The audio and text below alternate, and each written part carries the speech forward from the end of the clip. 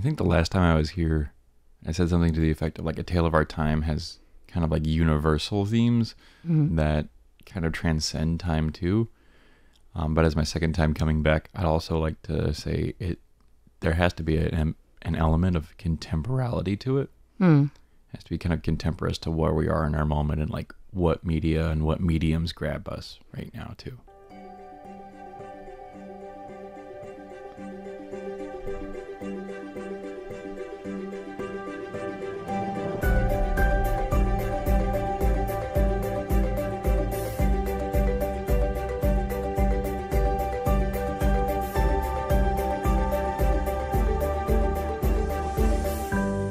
Hello, everyone, and welcome to Tales of Our Time. This is a show where we discuss the stories that move us, what makes them so meaningful, and why others could or should find meaning in them as well. This is not a spoiler-free show, so bear that in mind as you continue to listen. We tackle books, movies, comics, and more. Where there's a story, there is a reason to read or play, like today's. I'm not alone in studio, of course. I'm joined by my returning guest, Jared Friesen. Hi, thanks for having me back. I just realized I paused because it was me realizing that actually you did do a video game. Yeah. The last time that you were here. I'm kind of becoming the video game touchstone. Right. I apologize. I've not tried to turn you into like the video game boy.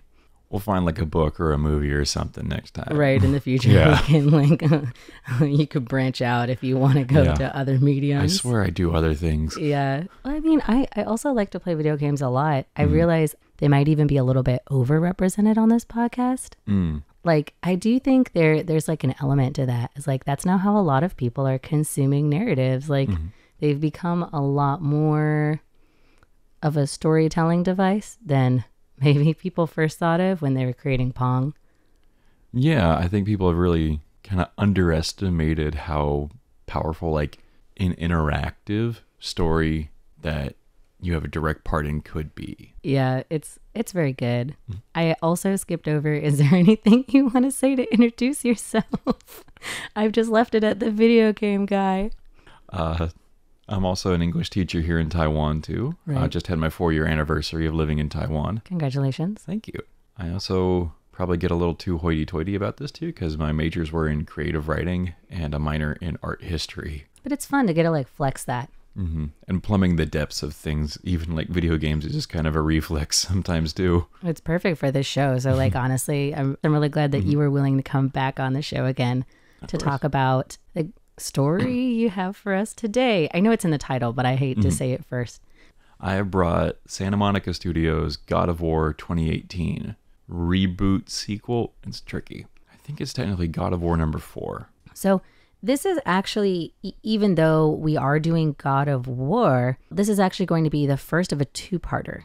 So Jared told me that he wanted to talk about God of War 4. And while we were talking about it, we realized the best way to really understand why it stands as a tale of our time is to kind of have like a base understanding of the first trilogy and the way that that informs the events of the 4th game. And so we did originally try to put that into one episode, but just as we kept going, like our opinions on it and kind of the discussion that came out of that, it was just like too good to keep to one episode. It was too good to keep to 2 minutes. So we've decided to split this into 2.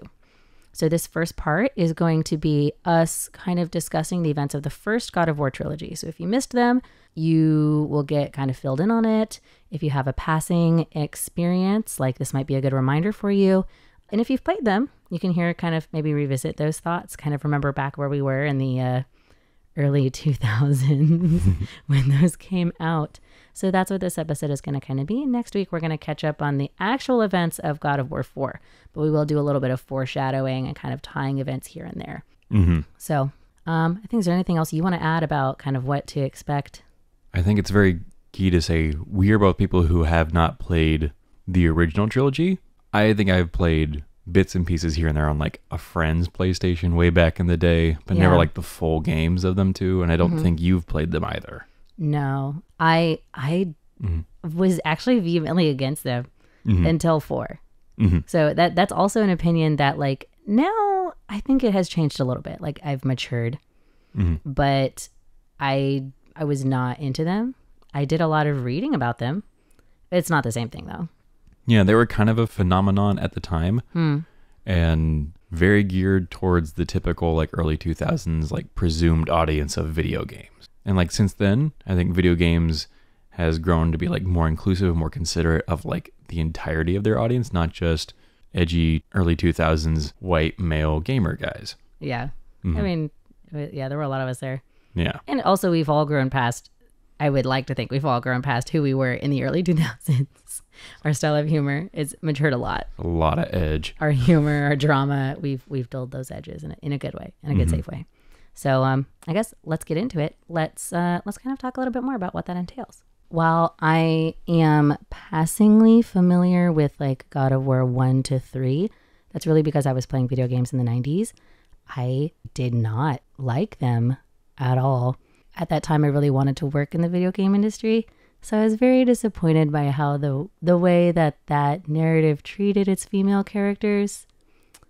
It's a very good example of like fridging. I will agree like that it is, God of War 4 is in a complicated place because it is softly rebooting while like continuing a franchise from 2005. And this is kind of where I wanted to softly say like, maybe it should also be like a slight content warning too, because the original God of War games, if you're going to go back and look those up, listeners, is of the era of like 2005. But like extremism. But like extreme with like an extra guitar riff on it too. 2 X's. Like it was the protagonist is Kratos, a Spartan who has 2 jagged swords chained to his wrists that are on fire as he goes around killing all the gods and Greek myths with the ashes of his dead wife and daughter on him. Which, technically, I guess that's at the end of the first game. It's right before the start of the first game. It was right before. Okay, so I was right, because that's what I remember about the series, is it was like right off the gate, like, I used to have a wife and daughter, but now they're dead, and my skin is white with their ashes. And I was like, wow, that's honestly the fastest I've ever seen female characters get out of the picture and into the backstory. While I sleep around with numerous unnamed women and am just really a cruel, mean character. He was. Well, it's also, I guess, I could also take the moment to recognize, like, the place of those games was kind of to be like a big power trip. And like in that they were very successful, right? Because there's also recognizing, well, we can hold games accountable or media, like broadly, accountable for the things that they might say accidentally, or like the the undertones that they have. I think it's also a place to like recognize what they were trying to do. And like, it's true that they were, it was supposed to be like a power trip. So, and they did do that. It was a big, like, you're strong, you could kill the gods with your own bare hands kind of thing. Yeah. And it really relished in the spectacle of that kind of violence too. I mean, the fourth one does too, but like with all of that said and done, it is really, in a lot of ways, narratively divorced. Well, I don't want to say divorced, informed by. I'm going to push back on that point. Yeah. I think God of War 2018 is an interesting place because it is not a reboot. They don't wipe the slate clean. In fact, it's very much one of the themes of the story is like, the slate is not clean. They are thoroughly connected to the material. And they treat it all as canon. Everything happened. And now, about 1 or 2 decades later, Kratos is a very, very old man. Well, an older, like, middle-aged man. He seems to be about, like, in his 50s. Yeah, in his 50s. I feel like that's a good read on his age. Still built like a Greek statue. I think, and he's also still a god, so, like, age is kind of nebulous, too. Like, we don't really know. They don't give us any information as to, like, is he immortal? We don't know, but he has aged. So he seems about 50. So he is middle-aged, late in his life, and very much these games are in conversation with the past of who he was and the question of who he is now, especially now that he has a son, we find out. I love his son. But that's kind of getting into like what we're going to talk more about next time with like the actual events of God of War 4. Yeah, so, a bit. Yeah, I'm going to steer us back a little bit and ask you, can you give us an overview of what happens? Because it's 3 games. The only thing that I remember, like in terms of if I were to give a summary of it, is that at the end of it, all the Greek gods are dead. Yeah. I think starting that, zooming narrative flyby is Kratos starts as a Spartan general who, in losing a war he's currently engaged in, pledges his soul to Ares, the god of war. Title drop. Yeah. Then Ares gives him the strength to defeat his enemies and also tricks him into killing his own family to make him a more perfect servant. Kratos doesn't like that and goes on a rampage of revenge, guided by the goddess Athena, who also doesn't like how Ares is trying to take over the world. Yeah. At the end of the first game, you kill the god of war. Ares. Yes, and trying to end your own life after the tragedy of your existence without your wife and child. The gods save you and elevate you into the new god of war. Game 2, you start as a god of war, but you are still just settling all your old grudges in life and being a terrible god of war. Like a terrible as in like very vindictive, very cruel. Very cruel, uncaring, just waging war to wage war. Okay.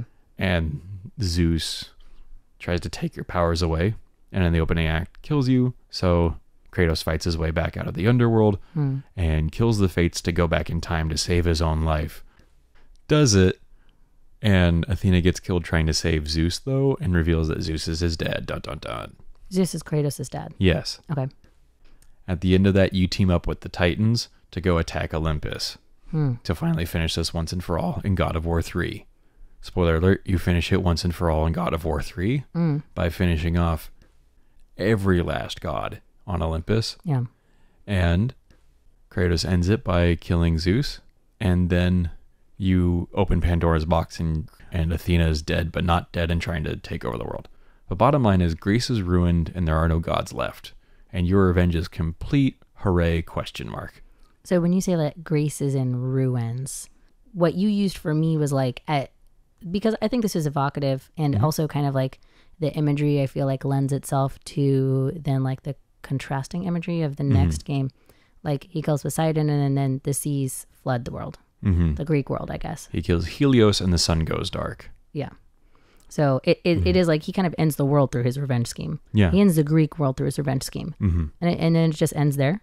Essentially, yeah. I guess to our understanding. As our understanding, or the world is never the same, but he has caused immense amounts of harm and irreparable damage. All for very selfish means. They kind of semi-justify it in very edgy early 2000s ways too. They killed my family. It's they for betrayed revenge, me. right? Yeah, it's all for revenge. Selfish, question mark. At this point, I think in the conversation we would say yes. Yes. Because he doesn't really... I would say yes. I would also say like the Greek gods do suck. I love Greek mythology. They all suck. Everybody there's bad. Yes, but like maybe not in the world bad. Like in the world to kill them bad. It is what he does is bad. He is as bad or necessarily worse to end that stuff. Yeah. He kind of participates in that cycle. Yeah. And again, the games want you to enjoy that. So they kind of create that tone of this kind of violence being acceptable and fun, because the game itself, the mechanics of playing God of War, the early trilogy, it's a combo, like hash and slash beat 'em up. You go through rooms of enemies and try to keep your combo up. So like times 50, times 60 without getting hit. Like that's the core thing, just a button masher. And it Kratos kind of embodies that relentless, like just overwhelming rage and button mashing personality too. Yeah, they kind of become the same thing. Like the mechanics beget the story. Yeah. And the story is enhanced by the mechanics. Yes, for sure. I think to kind of close this one out, like I just have two questions. And the first question is, since we've done this, we kind of have a little short recap before we get into it further. What themes from the first God of War trilogy do you think are revisited in God of War 4? What themes do you think are revisited in God of War 4? I think the themes that are revisited in re-examined are, of course, violence and the role of like a person's choices in harming others.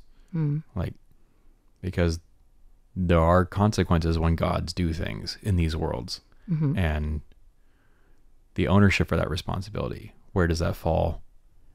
Are you willing to assume it? And I think the second thing is also familial relationships, which were not as explored in depth in the first one. They were just shocking elements of the plot too. Yeah. And so I guess to close out then, what made you pick up God of War 4 when, like we both professed, we didn't play 1 through 3. So what had changed your mind about God of War 4? What made you want to pick that up? The tone seems so different and thoughtful, and the playstyle seems so radically different from the old games.